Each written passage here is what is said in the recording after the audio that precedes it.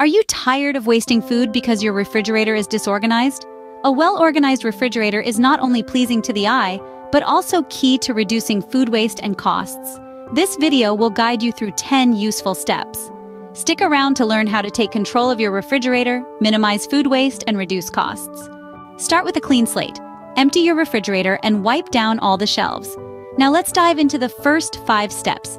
Begin by grouping similar items together. Next, consider using clear containers for better visibility of what's inside. Remember, dairy products love the cold, so store them in the coldest part of your fridge. Keep fruits and vegetables in separate drawers to maintain freshness. And don't forget, eggs prefer the shelf over the door. Keep them in their carton. These first 5 steps will already make a big difference. Now that you've started the process, let's keep the momentum going. One crucial step is to always store raw meat and fish on the bottom shelf to prevent cross-contamination.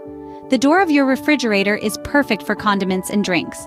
Make sure to rotate items based on their expiration dates. Consider using a whiteboard or a list to keep track of what's inside. Finally, set a regular schedule to clean and reorganize your fridge.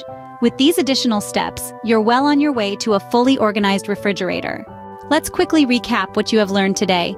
We've covered 10 fantastic steps to organize your refrigerator, manage fresh produce, leftovers, and minimize waste.